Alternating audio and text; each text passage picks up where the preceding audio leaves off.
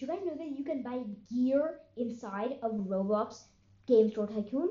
Well, all you're going to do to get there is you're going to hop inside the teleport to City Portal, which is opposite of that red bridge right over there. Let's do it. Once inside, you want to head straight ahead to that black shop right over there. Once here, you can enter through these doors and have access to a variety of different tools and gadgets. The same thing can be applied for the donut shop and the clothing store.